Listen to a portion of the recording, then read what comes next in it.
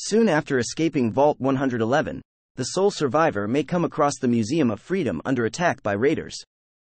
They must fight their way upstairs, where they are introduced to Preston Garvey, who is protecting a group from hostilities.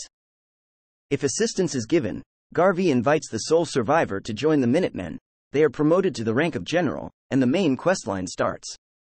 Throughout this questline, the sole survivor will be asked to lead the Minutemen and complete tasks to align more settlements with the Minutemen. Eventually, this will lead to taking independence, in which the Minutemen take back their former headquarters, the castle.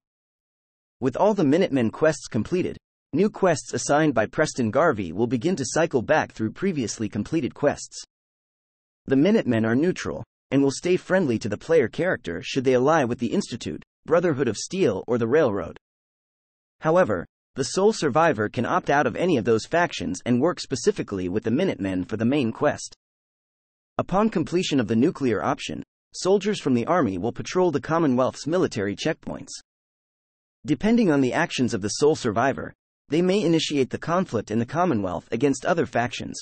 If the sole survivor enters into hostile relations with the Institute, a faction war between the Minutemen and the Institute starts, and they can now enter the Minutemen route of the main quest.